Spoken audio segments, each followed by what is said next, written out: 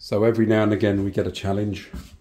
In this property we've got a gravity heating system. There was a boiler in here, an old-fashioned Kingfisher, and this was on a gravity circuit, and from the boiler there was an addition for an extension with a pump circuit, and we've had to add a new boiler to the system. I'll show you that in a bit. So what we've done to have hydraulic separation between the pump circuit and the gravity circuit, we've used an old second-hand low-loss header here. So we've got our flow coming in from the boiler circuit, coming into the header, and then we're able to run the gravity circuit from that.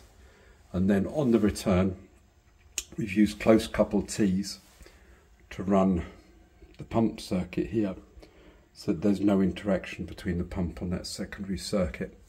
The other problem we've got here is this is a really dirty system, and there's no chance of cleaning it being a gravity system. So I'll go to the boiler.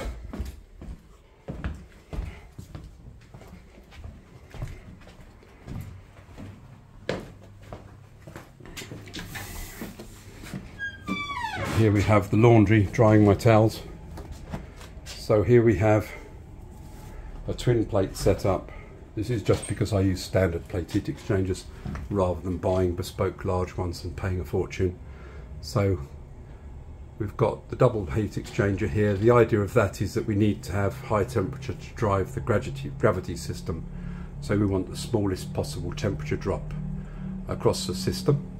We've got our pump on our return coming back from there, and because it's the only place we could fit it, we've got our filter on the flow from those. Now, bearing in mind that the filters don't really work, this is a second-hand one we had kicking around, and they're multi-pass, which means they just gradually filter out some of the dirt in the system.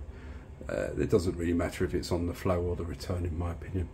So that's it, second-hand pumps. We used a lot of second-hand stuff here, trying to keep the price down. The situation is the house is being sold off, so you just needed a new boiler in to keep it ticking over until it's sold off. But with the amount of dirt in the system, this would have brought the boiler crashing down in no time at all.